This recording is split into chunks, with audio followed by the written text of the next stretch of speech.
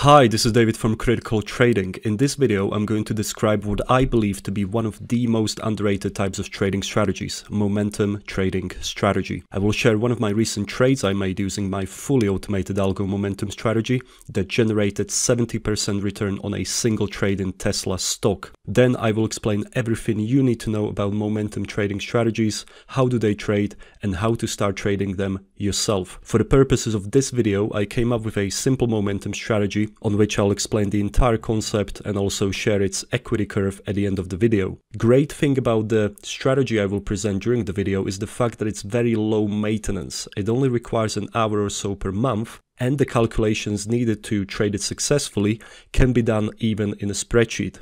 So what is a momentum trading strategy? Momentum trading strategies aim to open a trade in the markets with a strong momentum, hence the name momentum trading. In this particular case, we can see that the price of Tesla stock has been steadily rising, indicated by a yellow line. Because Tesla stock has got strong momentum, a typical momentum trading strategy would aim to buy the stock at this point, speculating that the price will continue rising like it did later, indicated by purple line. Momentum trading strategies aim to exploit one of the most time-proven forces in the markets, which is momentum. They buy after a prolonged run-up and speculate that the run-up will continue. Their logic can therefore be summed up as buy high and aim to sell even higher. This differs to mean reversion strategies, where a typical mean reversion strategy aims to buy low and sell higher. I've got a great video where I explain all you need to know about mean reversion strategies as well, link in the description. Now let's look at an actual example, an actual trade made by one of my Algo strategies in my portfolio, a systematic momentum strategy that bought Tesla stock here. Now, where a typical mean reversion strategy would be looking to sell this stock, as it would consider it overbought or overvalued, my momentum strategy has produced a buy signal, speculating that the price will continue to rise due to underlying strong momentum in this stock. This assumption turned out to be correct. Tesla continued to rise and the strategy closed its position here. Let's also have a look at my trading activity report to see the actual figures. The entry price of 414, exit price of 705, generating a profit of 70%. And all this with a simple measure of stock's momentum without any traditional indicators and without using any leverage. This trade was done using cash only.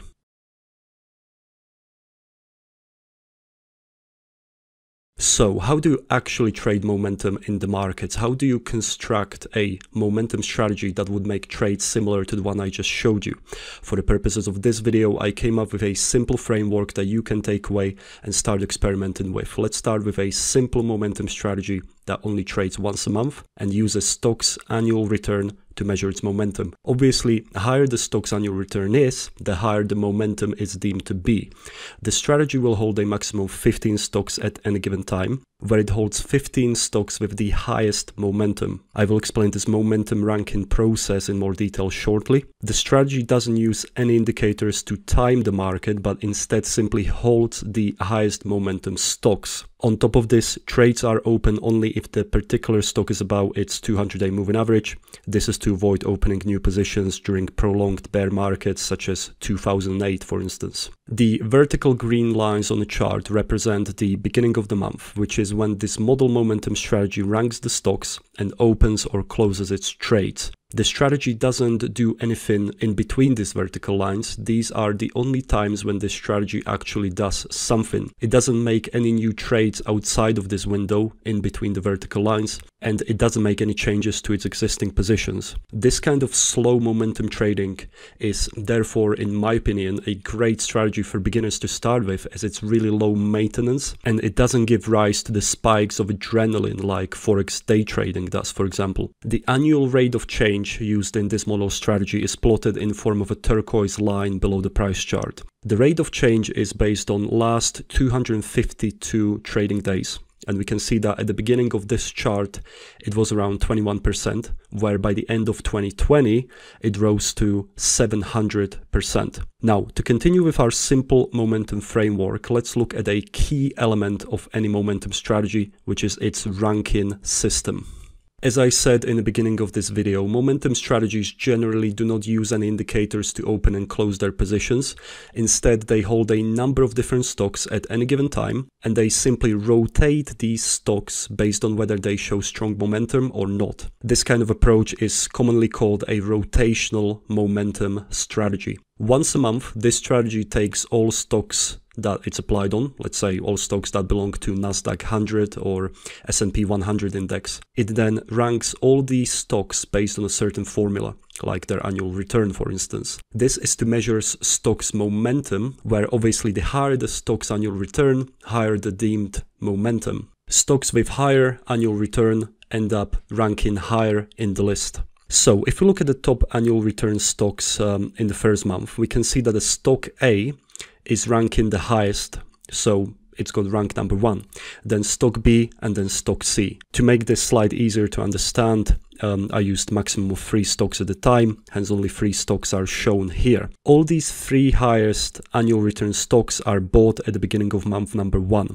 Again, no indicators are used to time the market, just the stock's momentum measured by its annual return. Then we get to month number 2, when the process is repeated. Again, all stocks that this strategy is applied on are ranked by their annual return. The higher the annual return, the higher the rank of the stock is. First, strategy checks whether the stocks that it currently holds, which were bought last month, i.e. stock A, B and C, still appear in the top 3 list. We can see that stocks A and B still appear on this list, but stock C doesn't. This is because stock C's momentum has decreased. Its annual return is now lower than what it was before, and so the stock lost its place within the top 3, indicated by this red line. Stock D now appears in the first place, and so the momentum strategy sells stock C and buys stock D at the beginning of month number 2. And again, at the beginning of month number 3, process is repeated again. We can see that both stocks B and D have disappeared from the top 3 list, as their prices must have fallen, which would have resulted in their annual return falling down. Stocks B and D are therefore sold and replaced with stocks E and F that now appear in ranks number 1 and 2. Additionally, stocks A that had the highest annual return last month now fell to rank number 3.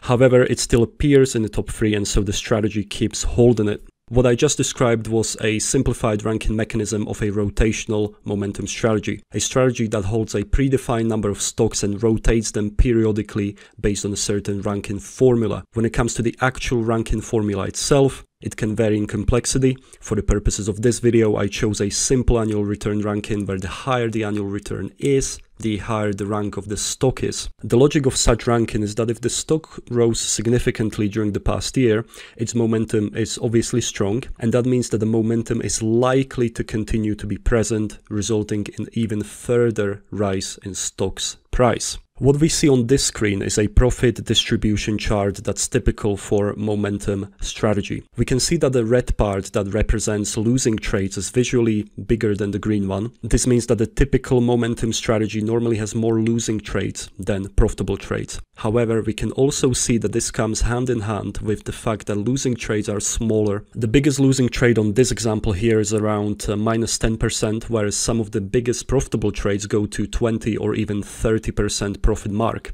This kind of distribution is said to have a positive skew. The profit distribution of a typical momentum strategy is skewed to positive area, meaning that the win rate will generally be around 50% or less, resulting in small losses with occasional big profits. As such, momentum strategies will generally have low trade frequency, especially when compared to mean reversion strategies, for example. This is because momentum strategies keep holding onto their profitable trades for much longer. The strategy that made the trade in Tesla that I showed you in the beginning of this video has an average hold time of a couple of months, for instance. Logically, momentum strategies profit during sustained long-term trends and lose mostly in sideways markets, but also in high volatility environments where the markets fall sharply and quickly, like they did at the beginning of 2020.